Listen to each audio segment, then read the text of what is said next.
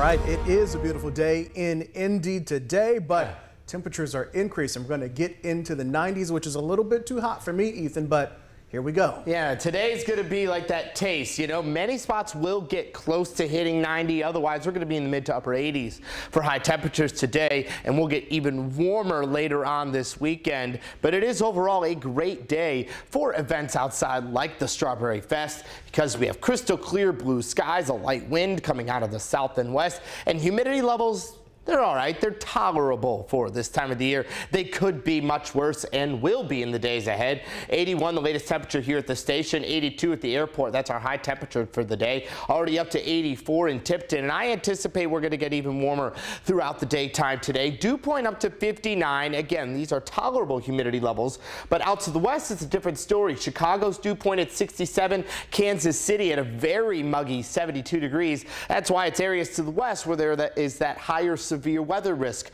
for today. That's where that level 3 out of 5 enhanced risk is bullseyed in parts of central Illinois and parts of Iowa and Missouri. For us here, you got to go further north and west as this line of storms is going to be decaying as it moves through here. So for later on today, your umbrella forecast for tonight, 40% chance of an umbrella sponsored by Keller & Keller.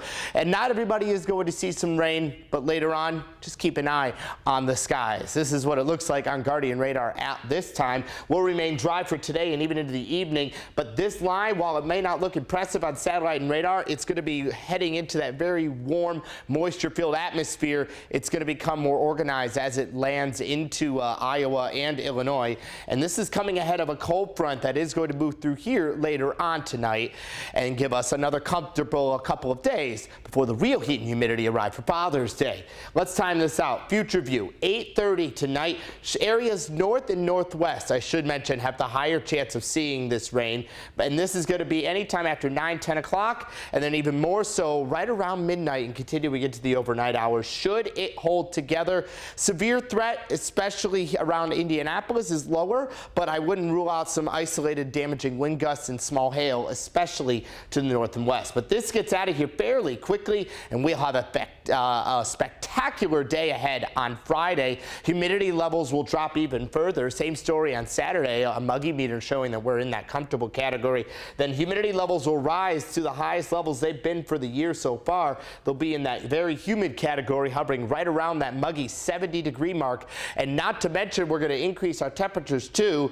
Lower to mid 80s for high temperatures, or lower to upper 80s, I should say, for Friday and Saturday with tolerable dew points. Then that hot dome is going to expand overhead. 93, no doubt one of the warmest Father's Days on tap here, on record here on Sunday, and then borderline record territory for Monday. 96 degrees, and numbers like this are around 15 to almost 20 degrees above normal across much of the upper Midwest and into the Ohio Valley. So today, yes, high temperature of 89. Many spots may hit 90, and then scattered storms will arrive here late. The next 2 days after look great with lower humidity, and then 90 is the name of the game with increased shower chances each day. 96 would break the record for that day, but summer is here, folks, especially starting Father's Day. Camera